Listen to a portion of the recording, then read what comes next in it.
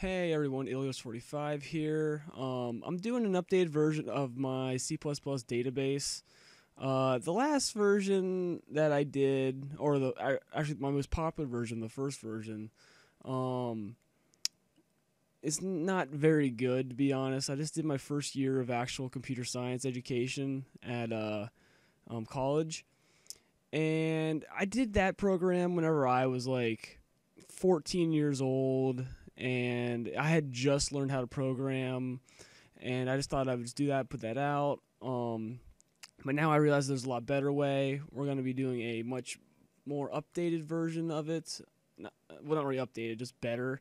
We're going to be using classes and a whole bunch of more streamlined and better, more like standard ways to do it. So I'm going to go ahead and get started here. We're going to be creating a class. As you can see, we're going to have 5 different files here we're going to be working with. 2 for an employee class that's basically going to hold all the information for each individual employee in the database, and the database class itself, or the containers is what it's called.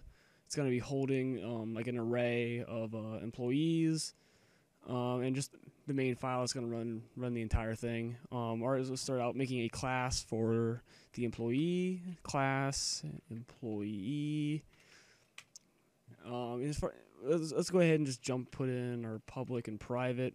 This all can be done also with a struct. Structs and classes are pretty much the same. Not a whole lot of differences with them.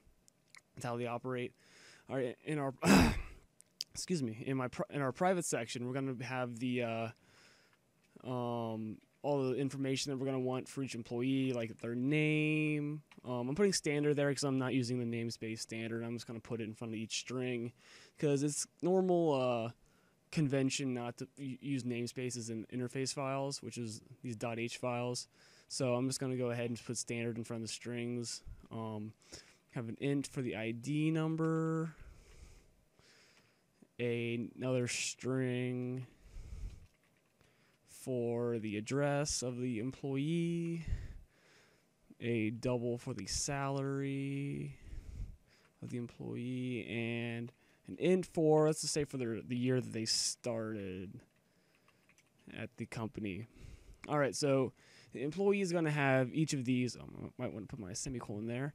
Now, what all this class really wants to do is you're going to need to have a constructor, which is just employee with braces there, which basically that's going to run every single time that the class is called. So essentially, if like in your main, if you just put employee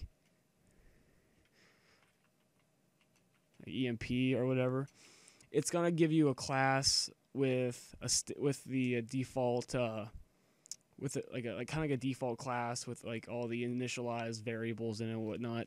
So yeah, like the constructor will just generate that, and we're gonna have an copy constructor, which is gonna have all of the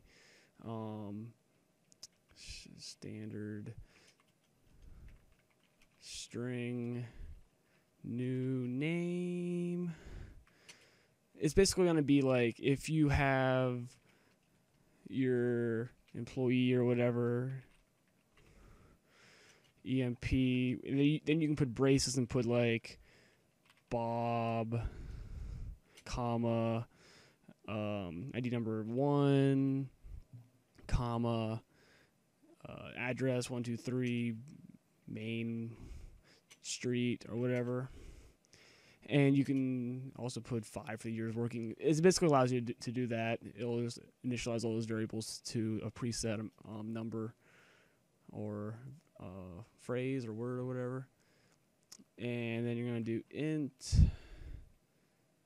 new underscore ID, comma, standard string new underscore address. You can name these whatever you want. You don't need to name them this. It's just like any other variable. Not new address. Double new salary. And int new underscore years years underscore worked. Should give you that. Now, all right. So now next, what all the variables need, or what this class needs, is a set of accessors. Now, what accessors do is basically allows an outside function to access the private member variables. Because by default, if they're inside of private here, they don't have an outside function does not have access to these. So basically, what you want to do is standard string get underscore name. Now all of these can be done in line. There's one line implementation, so we just do them in line here. Return name. So it's just those functions are just going to return whatever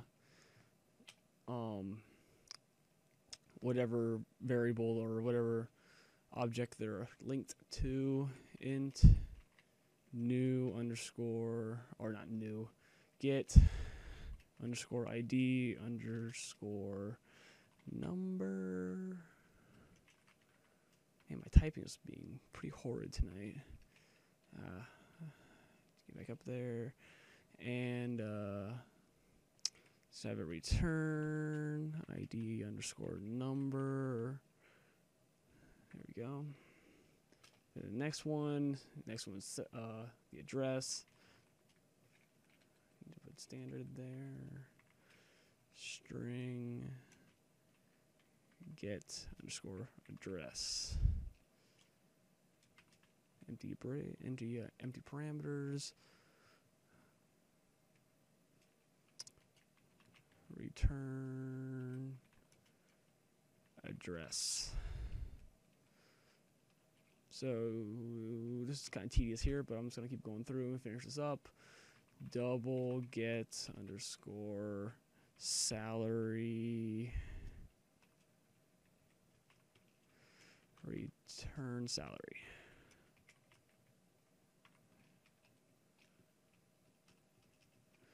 Okay. The last one is int get underscore years underscore worked. There we go. Years worked. All right, return years underscore worked. Okay. Make sure my semicolons are there. Last second one is an errant semicolon. All right, so now lastly, well, not exactly lastly, but for this class, the last thing we kind of want to do is create a function for the outputting of an employee information, output, and void input for the input into a employee's information. So now these are going to have parameters of, for output, ostream, outs, and istream, ins.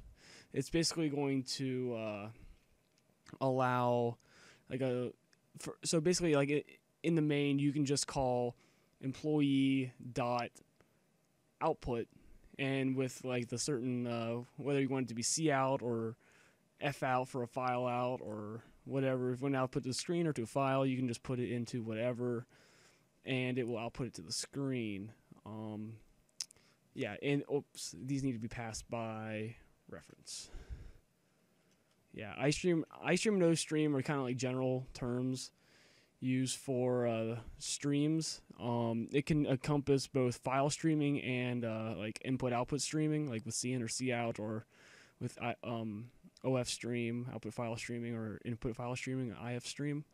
So that will work for that. Now, one last thing is we're going to overload two operators. I guess if you don't know how to do this, you might want to go check out a tutorial for overloading. but we're going to be overloading the insertion and extraction operators. So OStream, each one's going to return a stream operator, standard, OStream, comma, employee by reference, temp. So I'm just going to go ahead and copy and paste that because there's only going to be a couple things changed between the insertion and the extraction. This is going to be an iStream. This is going to be switched. This is going to be iStream. So basically what this allows you to do, say you have a employee or something named like EMP, what you can do is just do cout EMP.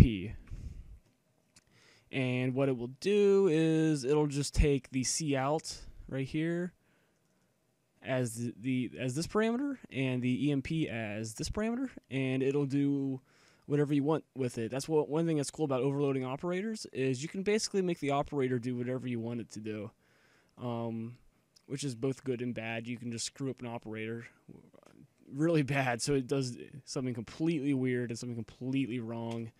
But for right now, that's actually good for the entire class. That should be all we need. Oh, one last thing I guess I can show. If not defined. But basically what this is it's preventing multiple declarations of a class. That was just normal to do. Employee underscore H. Then hashtag define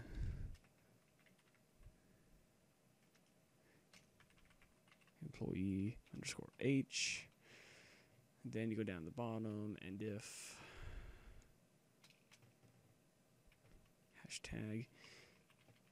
So yeah, there's a problem with using multiple files with a project or with a program where if the class is getting called multiple times and it's getting defined multiple times, you'll a lot of times get a compiler error.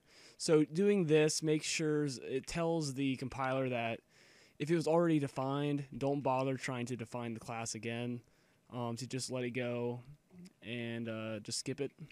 So that's basically what that does. So I'm going to leave that video with that. It's nearing 13 minutes right now. In the next one, we're going to go on to the implementation of the employee class. I'll show all the different, basically what this is going to encompass is just the output, input, and the overloading the operator. Not a whole lot. Oh, and the constructor and copy constructor. So yep, that's about it. Hey, make sure you check out some of the other videos I've made if you want to do that, and check out the next video if you want to see how to do the implementation.